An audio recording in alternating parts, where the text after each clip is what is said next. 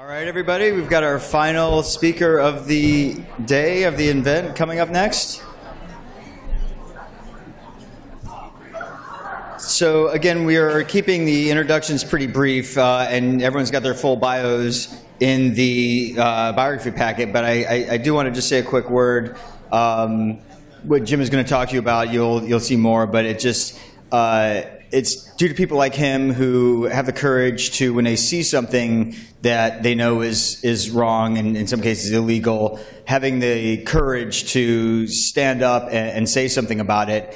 And that can often come with great personal and professional cost. But at the end of the day, it's still the right thing to do. And I think we all owe Jim Keen a great debt of gratitude for doing just that. So please help me in welcoming Jim Keen.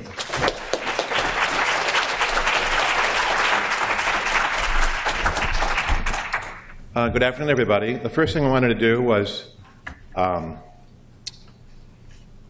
thank the Harvard Law School Animal Law Policy Program, and in particular Chris, for inviting me. It's been I've learned a lot as a non-attorney. Never been such high concentration of attorneys in my life.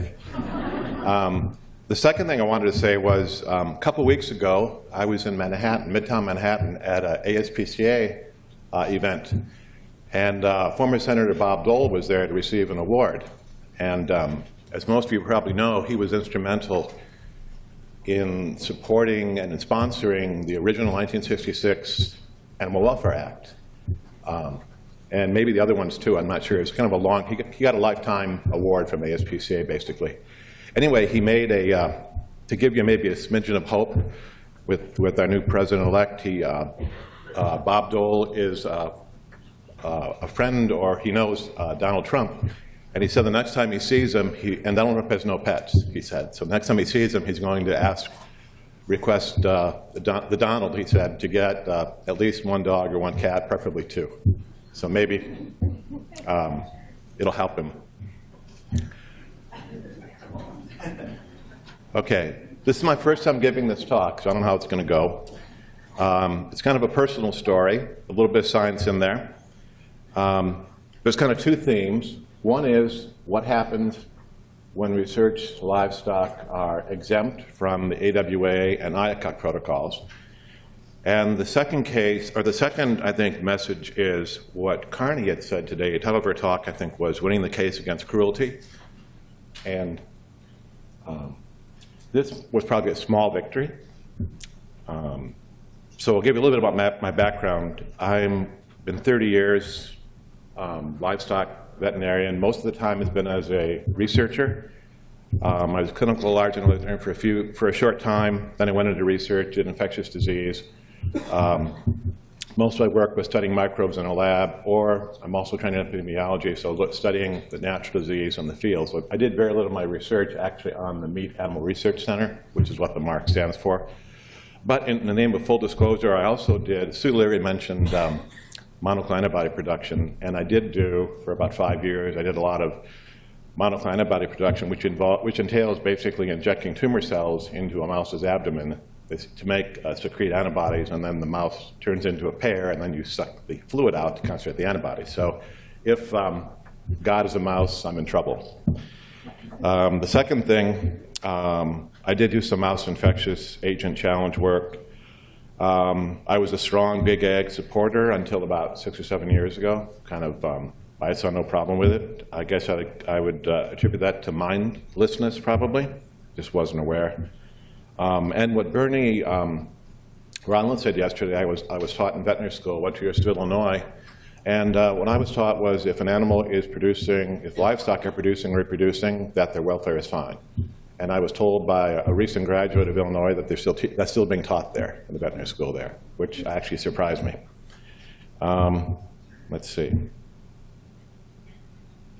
So in this talk, I'm going to give some example vignettes of livestock abuse, where I used to work at a large federal livestock research facility, which, as you know, federal livestock, specific exemption from the AWA. I was told about Jesse Helms. I'm not sure how that got in there, but for some reason they're made exempt. But there are many other cases. Some of these are in the New York Times piece. I may refer to some other ones. So these are just some example ones, basically. So one thing that is actually, it's depressing, but it's also useful, is that there's a great connection between animal welfare, food safety, environmental pollution, workers' rights, and transparency in the big livestock or the big ag system. And I did actually about 15, 16 years of work on food safety, salmonella and E. coli and things like that. And in a big ag environment, you can't, they're there because of the environments that they put in. So those are all linked. So you can deal, if you deal with the, say, environmental regulations, you can improve animal welfare. For example, big ag survives, the concentrated or the CAFOs, they survive on use of antibiotics because they're in such a crowded and dirty conditions. Without the support of antibiotics, you could not have that system. So if you take a system to remove the antibiotics, then the system has, the density and the welfare has to improve. So that's why a lot of these different elements are linked together, closely intertwined. But that means the remedies are intertwined too. So it's kind of a good news, bad news thing. Oh, by the way, does anybody know what that is a picture of? Chris probably does. Anybody know what that is? It's a feedlot. There's this gentleman, Mishka Henner, he takes satellite images and composites them. So, and this is the waste lagoon there on the right. It looks kind of beautiful from a distance, but up close, not very pleasant. So I had a long association from 1988 to 2014 working at a place called the U.S. Meat Animal Research Center. And it's run cooperatively between the USDA Ag Research Service, which is a research arm of the USDA, and the University of Nebraska-Lincoln. And for 17 years, I was with the USDA, and then for about 9 years, I was with UNL. So I was on both sides of the fence. But they have about a $22 million budget, appropriated federal budget, and then they sell excess livestock. So it depends on the price of livestock, but it's about $5 million a year. So over the 50 years they've been there, it's about $1.3 billion. It's 35,000 acres. Manhattan's 15,000 acres, so it's more than twice two Manhattans. They give you some, it's big. To drive across, it's about 10 miles. It's got, in the springtime, when all the animals, most of them are born, it's got about 36,000 animals. You see the numbers there. And if you add it up over time, it's about 1.8 million livestock years over the 50 years. So it's a lot of, cumulatively, it's a lot of livestock years at risk, if you will. And the mission of the U.S. MARC is to generate science and technology to solve priorities for the three prominent meat species, red meat species, which are cattle, sheep, and swine. And their objective is really focused on red meat production efficiency, which is those are sort of the magic words in industrial farm animal, to the benefit of consumers, producers, and agribusiness, which actually is a big driver of work they do. Their primary research method, and the reason it was founded, was to develop new breeds of cattle by combining multiple other breeds, basically, if you know British breeds and continental breeds, which they call composite or synthetic breeds. Okay. So this gives the numbers of cows, breeding cows, and the calves that are produced every year. So you can see, even though there's 600 pigs have large numbers of litters, up to 13 or 14 pigs. They make 14,000. They give birth twice a year. So there's a hierarchy. It's like a case system, I would say, where cattle are at the highest, and they're treated very well, and then swine and the sheep are treated less well. And there's a nickname that it's almost a version of the old cattle sheep wars in the West. The nickname that the cowboys give the sheep is prairie maggots. So there's this, anyway, cattle are king there. And the interesting thing is, it's a USDA facility, but all the livestock are owned by, or were until 2 years ago, they're owned by the University of Nebraska-Lincoln. And the reason, and so how it works is basically all the scientists, it's basically a small campus surrounded by a big ranch. And so the scientists who work on the campus work for USDA, and then all the people who work outside in the field and surrounding it, they're University of Nebraska employees. And then, so I worked on the USDA side, and there's also a small kind of independent veterinary center, which is called the Great Plains Veterinary Education Center, and I was there for 6 or 7 years after I left USDA, and it's adjacent, it's on the campus. So there's 3 clinical vets. I had just a partial clinical appointment. I did mostly teaching, and students come from around the world to get trained there because there's lots of animals. But the strange thing about the MOA, the Member of Understanding, is that if you're a veterinarian there, you have no permission to touch an animal, to treat an animal, unless you get permission from the USDA first. So you could see something horrendous, but you can't do anything about it unless you get permission first. Sometimes usually from the scientist whose animal that animal is a part of. You'll see that matters later on. But it is the world's largest livestock research center. It's a very big place. Now I'd like to what's happened in farm animals, I guess, in the past, post-World War II, especially since, say, about 1980, I would call it the dock-ejected missile hide. It used to be called animal husbandry. Now it's called animal science. Used to have farmers, now they're producers. And in my own profession, it used to be called large animal vet. Now they're called food supply vets. So, the next slide is, so what drives this kind of switch to Mr. Hyde from Dr. Jekyll? And there's basically 3. The U.S. Renal Research Center is basically, it's the Mayo Clinic or the NIH, or if you're an industrial animal scientist, that's the place you want to go. Probably it's got the best reputation in the world. But these are basically the 3 underlying principles that they use. The goal at the top of the pyramid is production efficiency, which means generate the most product for the least amount of inputs. And basically, it's the CAFO or PRISM model. As I mentioned before, it's very dependent on antibiotics because you cannot raise animals in close confinement without the crutch of antibiotics or other drugs. Feed efficiency is important because about 75% or so of the cost of raising a food animal is the feed. So they're always looking for the cheapest feed you can get.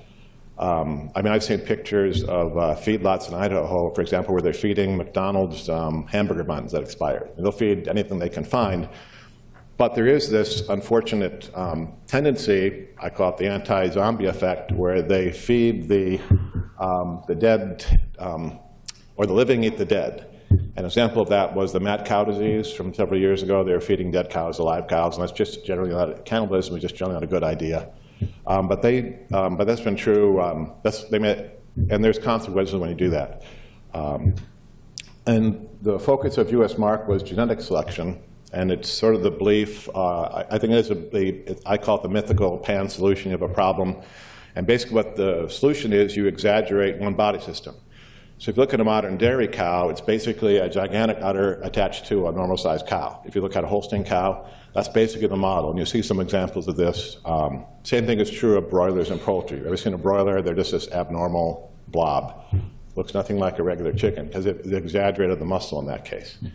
But usually when you do that, you've got blowback from just a lot of bad things tend to happen when you focus on just one particular genetic trait.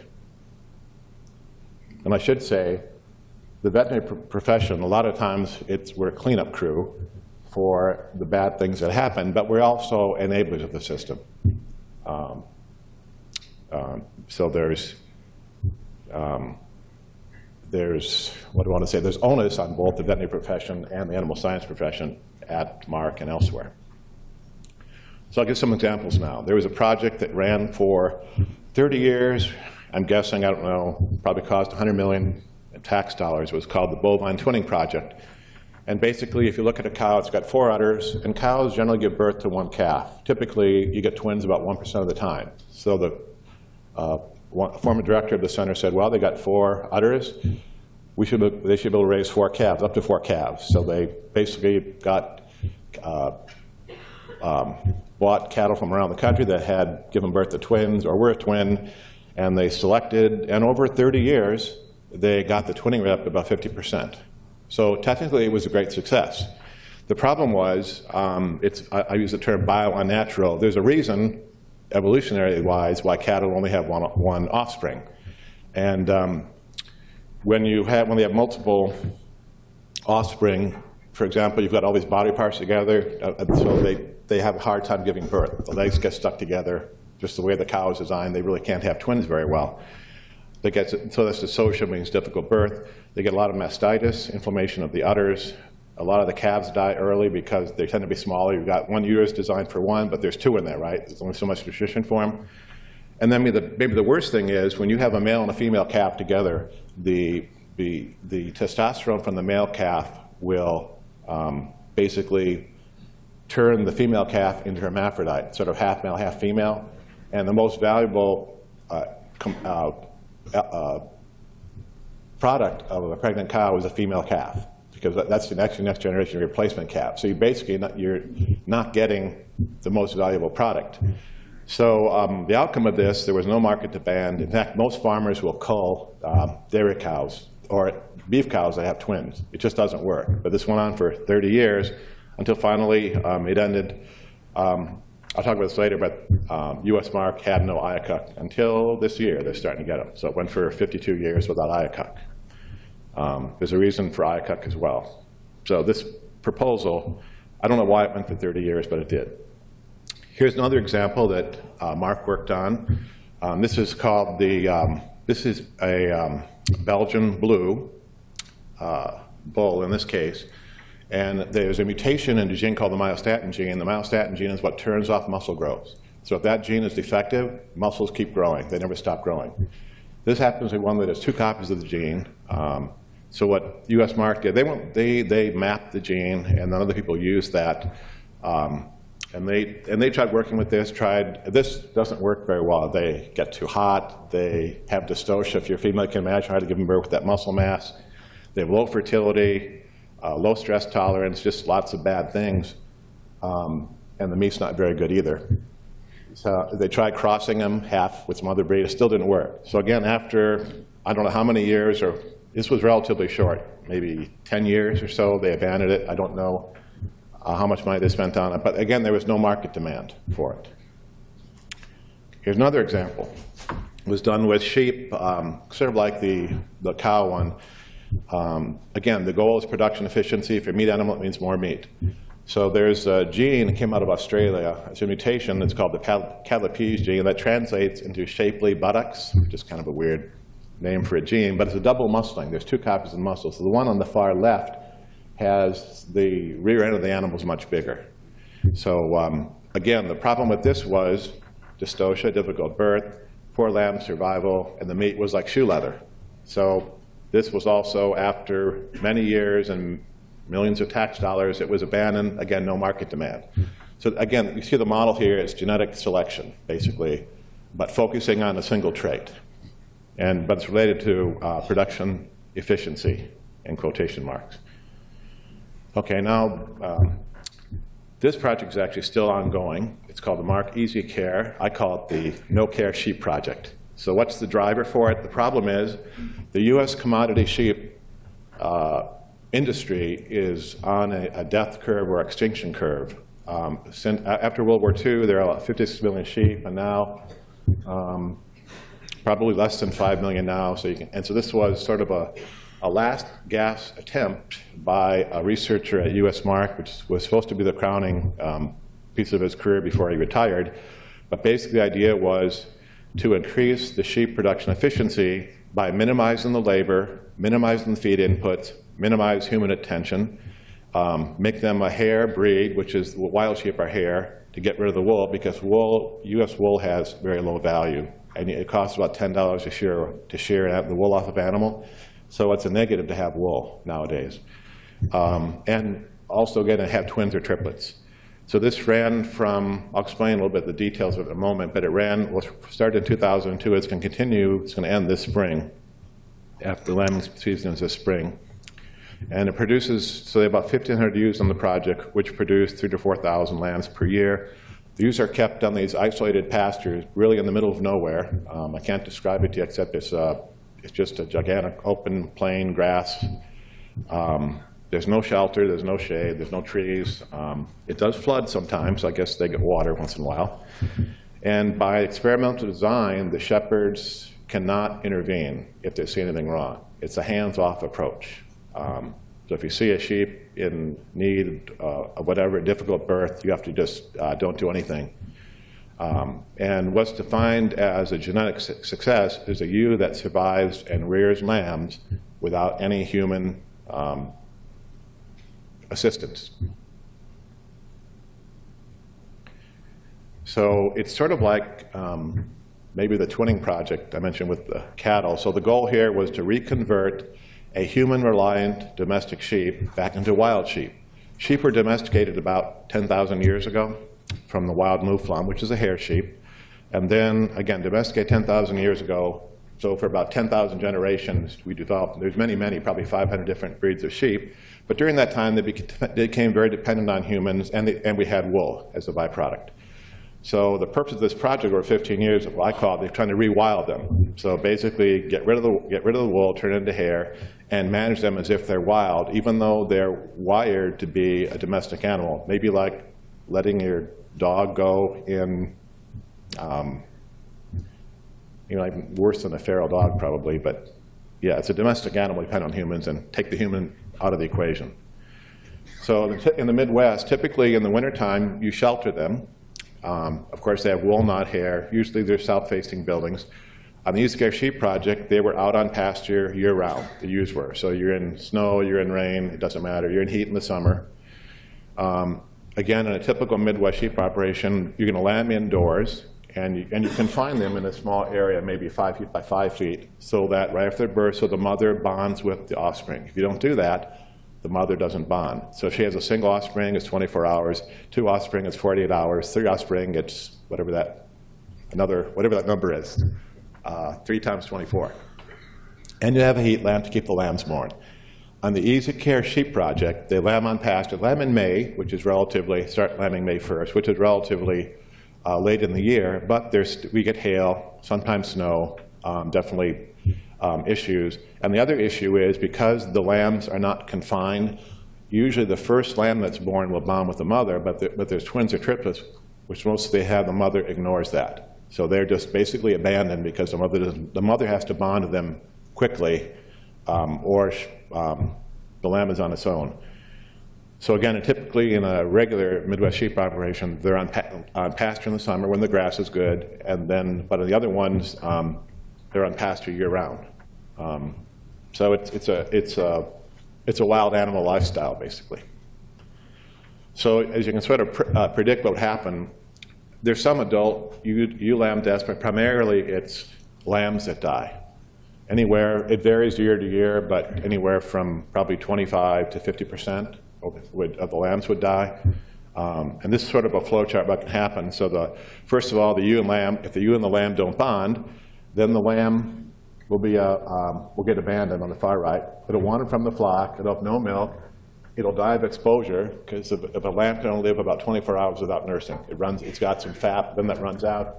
Or coyotes will eat it. There's tons of coyotes there because it's away from the flock.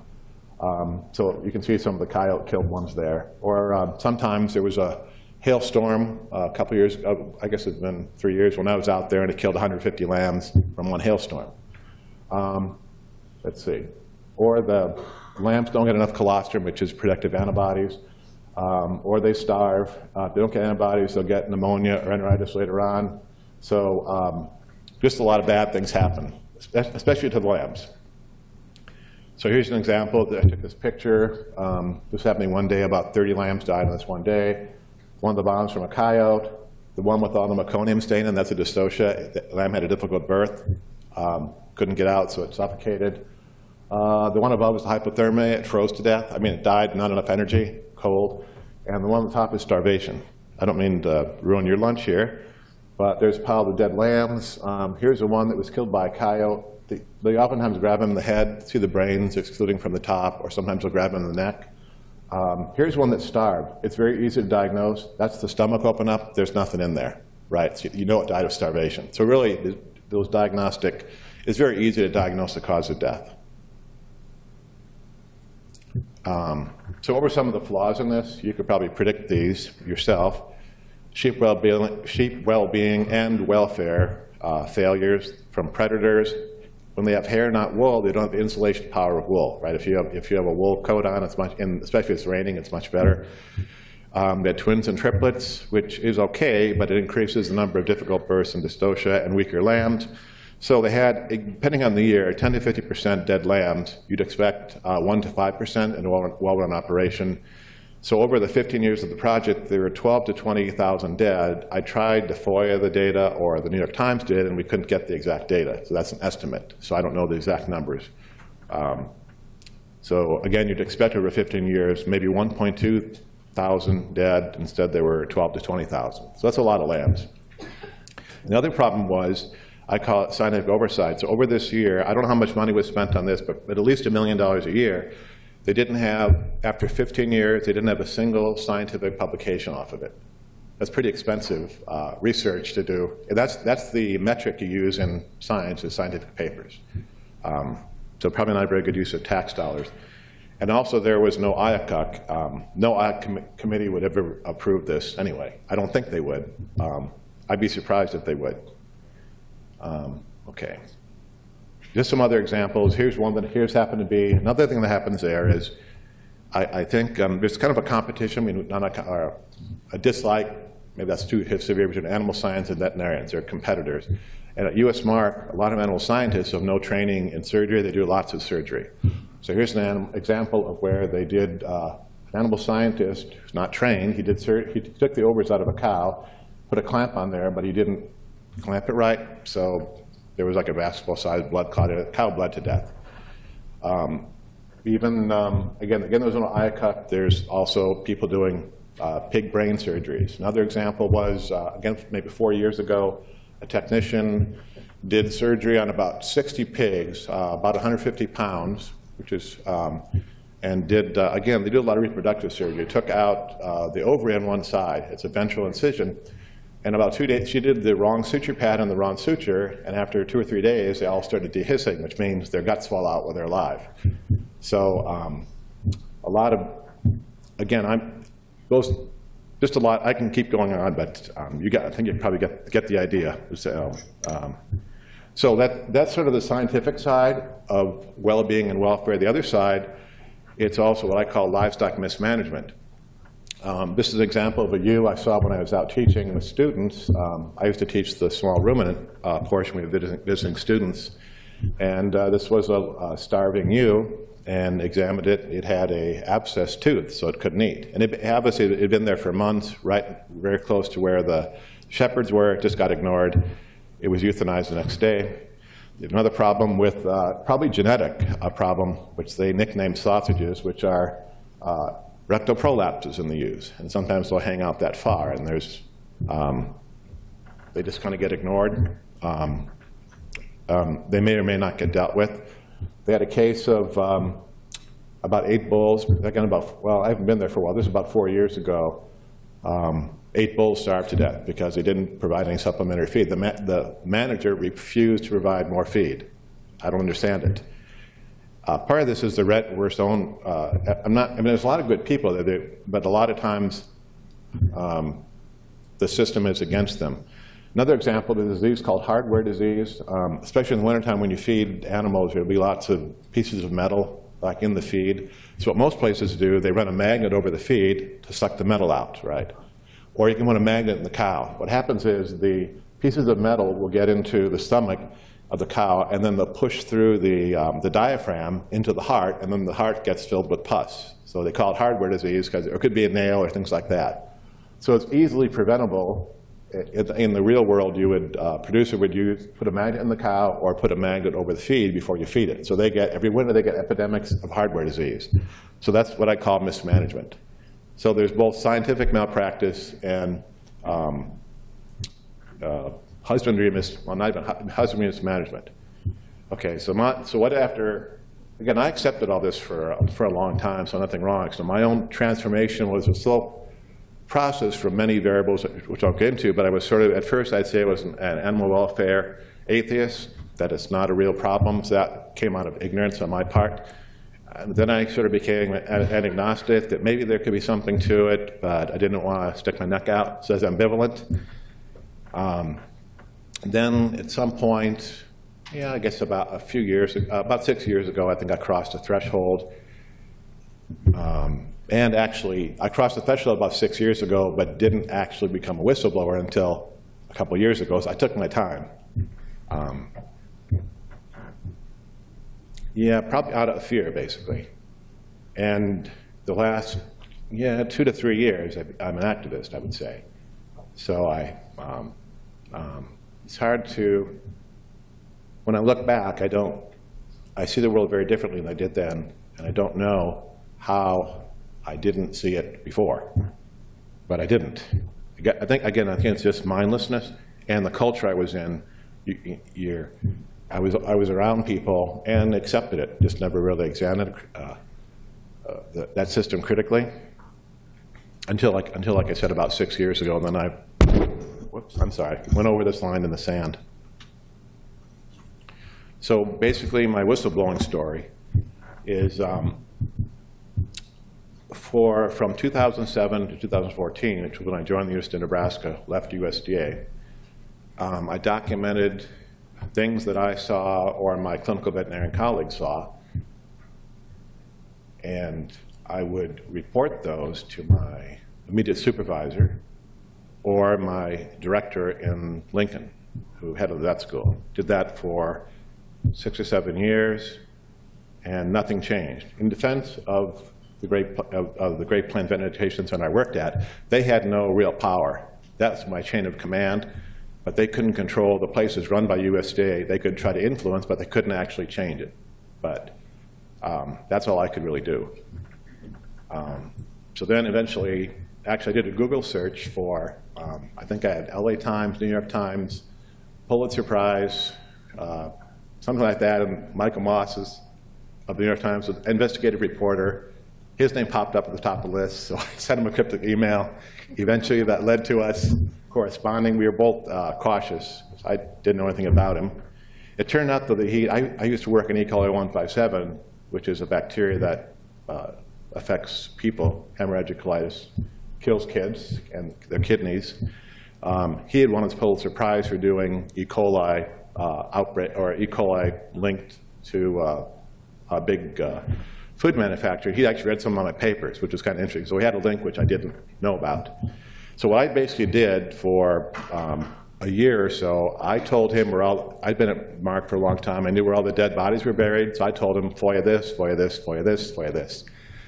So I'm sure USDA knew. They probably suspected me, but they couldn't prove it because I was already, again, I was in that transition phase away from factory farming. And he told me they got about 10,000 pages of documents. And they had somebody full-time just going through those documents. So the New York Times spent a small fortune on that story. I did report my concerns to the UNL institutional vet, the person in charge of IACUC. But remember, the animals at US Mark, I didn't say this before, even though the animals are owned by the University of Nebraska, the University of Nebraska exempted them from the UNL IACUC. That's why they had no IACUC. I presume it was a political decision, because actually the University of Nebraska has a good IACUC system. I've been through it. There's about probably at least 15, 16 people on the IACUC board. When you go before them, it's a very rigorous system. So if they would have subjected, those animals should have all gone through IACUC, and none of this would have happened, even in the absence of the Animal Welfare Act exemption. Anyway, I was discovered as a leaker in May of 14 because Mr. Moss wanted to come and see for himself the Easy Care Sheep Project. And that's when I was waiting to tell him, that's when they were peak lambing, there were lots of dead, so he wanted to see him. And it turned out it was on a Sunday, somebody showed up unexpectedly, so I was caught out. And shortly after that, I was banned. Yes, what are we now? 2.5 years ago, I guess it was. And then by inaction, I sought whistleblower protection from the state of Nebraska, but it's our state ombudsman has the responsibility, but he just wouldn't act on it. He said I qualified but wouldn't act, so it just an inaction thing. But my attorney at IRE, he said he thought it was a political deal because it would have really made the university mad versus one person. So anyway, it made me mad because, anyway, ended up being on admin and sick leave for 17 months. The university, oh, here's the story, which you can find online. You can, if you just search Michael Moss, if you want to read the story. There's other examples, which I didn't really include here, because you can read the story. So I had to hire a lawyer to keep my job, and he kept my job, which was, I'm glad. He was expensive. Well, probably cheap. It's $2.50 an hour, which is probably really cheap compared to the East Coast. But for me that was expensive. So, for the many hours that I put with him, and medical expenses too. And then I had personal issues.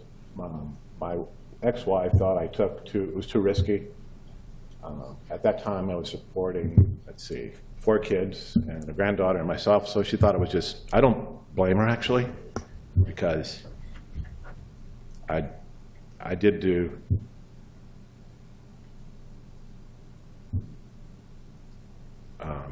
some risky things, would probably be the best word. I was forced, anyway, after 17 months, I negotiated a return to work. But in the interval, I had a lot of visits from the university chief of police, the local police, the state police would follow me, and the FBI. And the FBI, well, the FBI came because I was a suspected eco-terrorist. But I did a radio interview a few months ago. The first time I was asked, would you do it again? And I thought for a few minutes, and I said I would.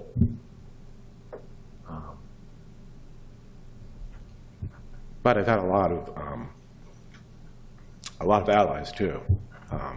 The Times, HSUS, ASPCA, Senator Dole, former Senator Bob Kerrey.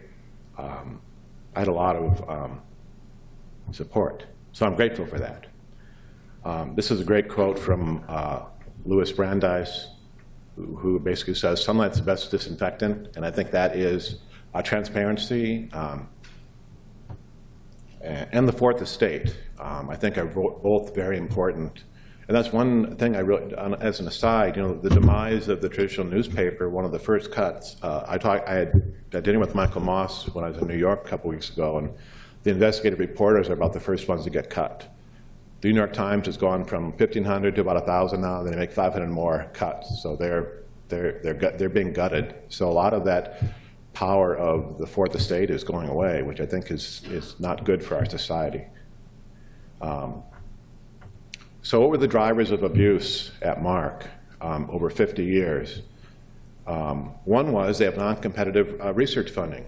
Most of their money is directly allocated by Congress at a university, and probably anywhere, at least for, you fight. You write a grant and you compete against everybody else. And there, they just get their $22 million or a year plus $5 million in selling animals. So they can do non-rigorous or non-relevant, or I call it entitled research. There was no oversight because they're exempt from the AWA. The University of Nebraska exempted them from IACUC since 1985. And then the ARS actually independently required that all ARS institutes have an IACUC, and beginning in 2002, and that was also ignored. So there were multiple levels of oversight and I would say unethical animal welfare exemptions. Another issue was they didn't have IACUC, but in a lot of papers, the MARC scientists would fraudulently claim that their research was IACUC approved. Because most reputable journals, if you don't have a statement in there that is IACUC approved, they won't publish it. So they had to put it in there.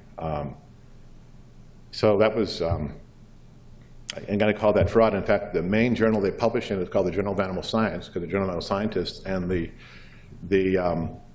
journal considered retracting all their papers going back to 2002. In the end, they didn't do it, but they almost did. They said, well, it'd be too big of a deal to do it. That would be hundreds of papers.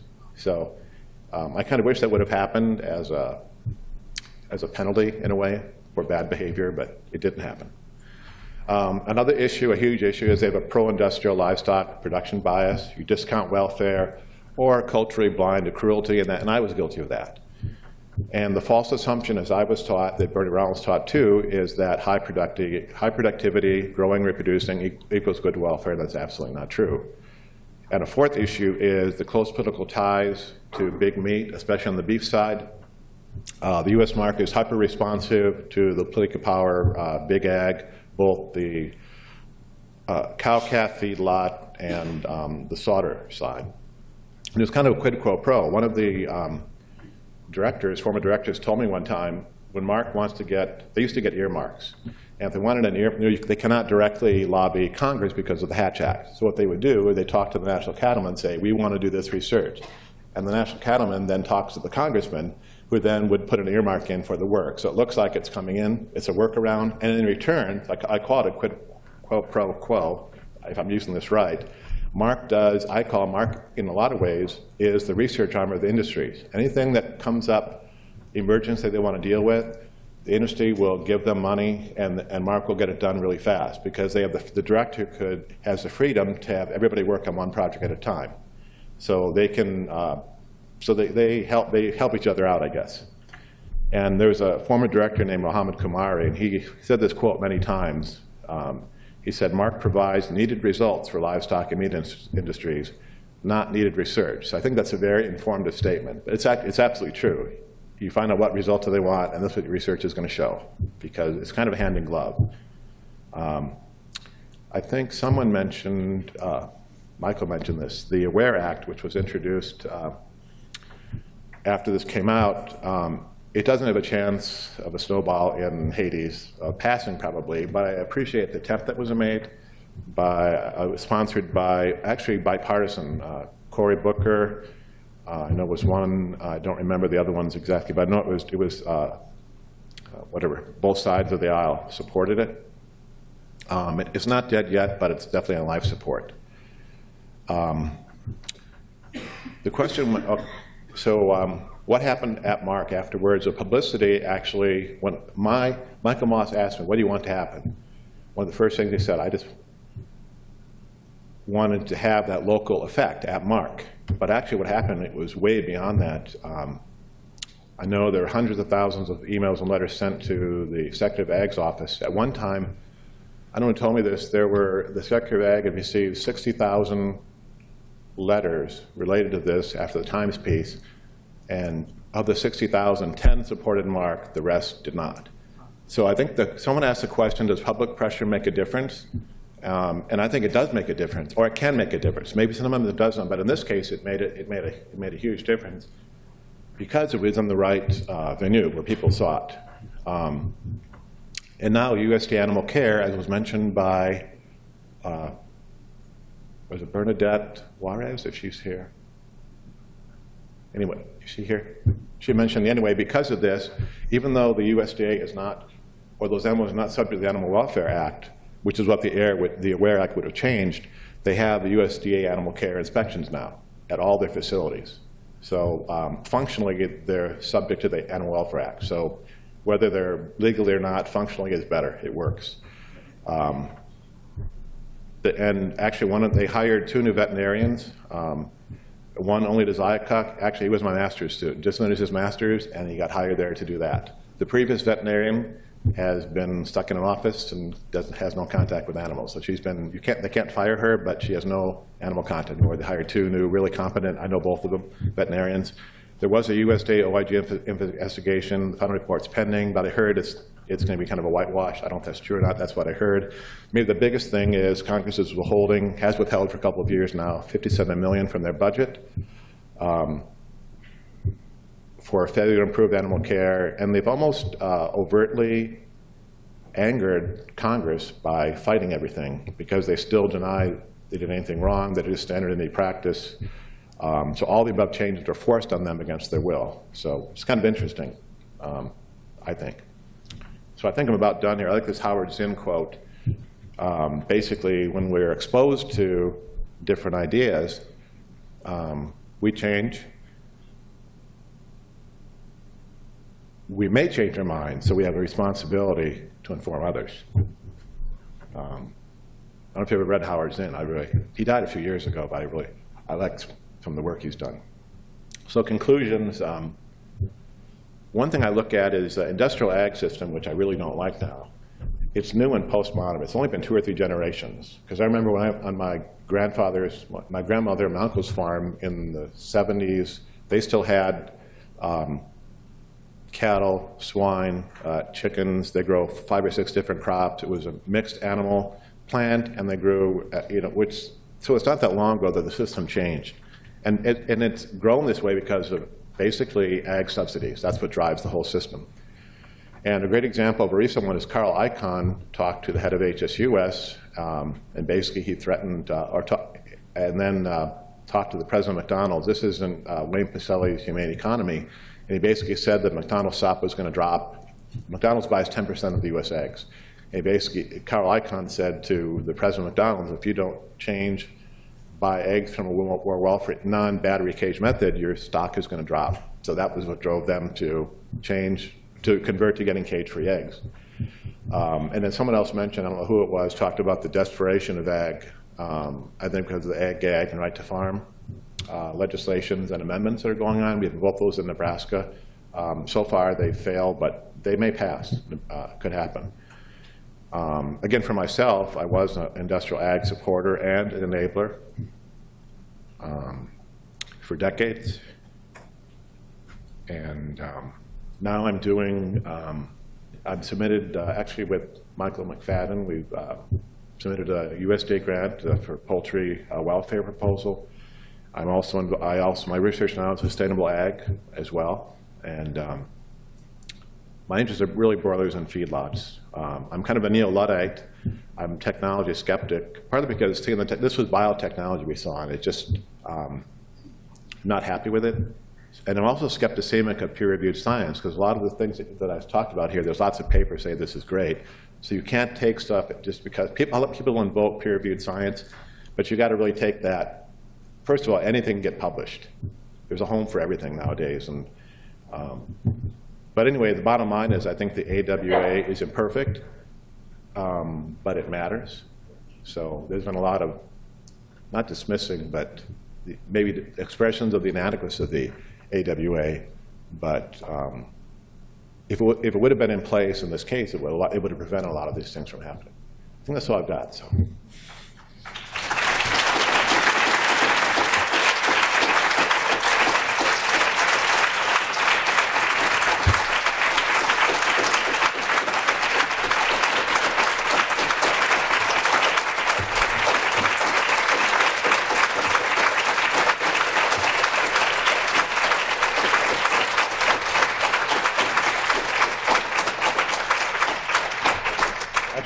I want to say one more thing, which I forgot.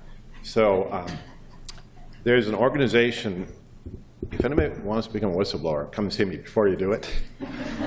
But, because I would have done things differently if I would have known. But there's actually a great group in Washington, D.C. called the Government Accountability Project. And as of this summer, they're representing me. Is the word pro bono? Which is great versus $2.50 an hour, right? So anyway, so I appreciate the legal profession, is what I'm trying to say. All right, that's it. Okay.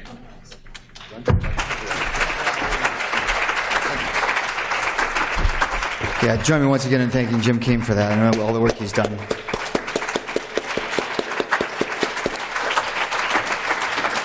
So there were some harsh images and stories there to sort of show a bit of ray of hope from some of that. At the very end there, you saw Carl Icahn, who worked so hard with the McDonald's announcement. He happens to be one of Donald Trump's best friends, and Donald Trump really admires him. So that is a glimmer of hope in what we're facing. The other is Bob Dole. Sends his regards. He initially was planning to come join us, but at 94 years of age, flying to Boston in December was sort of a permanent thing that doesn't happen with his scheduler. But he would really have liked to have been here. His wife is an alumnus of Harvard Law School, so he sends his regards as well. And then lastly, we have a birthday person in the room, someone who has been a voice for animals in research for a very long time and who we all, again, owe a good debt of gratitude, Dr. Theodora Capaldo from the New England Anti-Vivisection Society. So join me in wishing her a good happy birthday. So with that, I will turn it over to Professor Kristen Stilt, the Faculty Director for the Animal Law and Policy Program, to give some closing remarks and just give a personal thank you to everyone who participated and who helped work on and plan this so much. Thank you so much. All right, thank you. I'm just going to take 2 minutes, so we'll end only a few minutes behind schedule. And as you can tell, keeping on schedule is one of the hallmarks of a Harvard Law School event, something we're very proud of. But more substantively, I think something Jim left his last screen on, the AWA is imperfect but matters, might be a way to even summarize many of the conversations that we had here. But also emerging from that, what really struck me is the common interests that have emerged today. Common interests, potential for common ground to do common good. And if we just look at the array of people we have here who've talked, who've presented, who've participated, the scientists, the scientific community, the government agencies, we're so grateful that they were here, the advocacy organizations, the media, consumers, of which all of us are. If we can all pull together on this, there are tremendous things that we can do. And I think in that spirit, we really are considering what's next in this avenue. This conference was fantastic to generate ideas and to raise questions, but we're not done. We're not walking away and saying we did that, and so let's move on to the next topic, although there are many more topics you will be hearing from us about. The question is what to do next. How do we galvanize a lot of the energy and enthusiasm here? We have some ideas, but we also want to hear from you. What are follow-up events? What can happen next? What kind of secondary meetings or documentation can come out of this? So please talk to me, talk to Chris, talk to Delcy. We want to hear your ideas. And so I just finally want to end with that urging and that substantive comment, but also just to run through some thank yous again. First to Dean Minow yesterday, who many of you said, could we have her as our dean? No, you cannot take her away. We need her very much. She speaks about us not only when she's asked and in rooms like this, but out and about. I always hear people saying, oh, your dean was talking to us, and she actually started talking about your program, even though that was not the topic of conversation. So she's a genuine supporter, and she's out there for us. Our co-sponsors, who we've already mentioned, the Petrifilm Center, which is a health law and policy program, and the Food Law and Policy Clinic, just to, again, show the kind of institutional support that we have. I should say we have institutional support from other friends within the law school who aren't official co-sponsors, the Environmental Law Program and faculty, chief among them.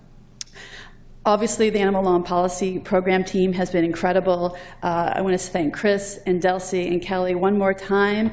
Our graduate scholar, Jess Eisen, who provides us intellectual support, but also today and yesterday, amazing timekeeping support as well. And we're all very grateful to you for that. Our student volunteers who work behind the scenes, the Student Animal Legal Defense Fund. We have the co-presidents here. I think Melissa and Daniel, are you still here? And you want to just raise your hand, wave. We're grateful to you for all your support here and all year. I saw some of your other members here, Namata and others, but to all of you, Kate, thank you for everything you did. And then just if you didn't notice, we do have the pen used by President Johnson. It's in a display case. And I urge you to look at that, and I want to thank the Humane Society for loaning that to us. That's a very special memento. And then also just to thank you all for coming and for coming to our first big event, for participating, for your conversations, and give us your ideas and come back next time, and there'll be many, many more next times. So thank you.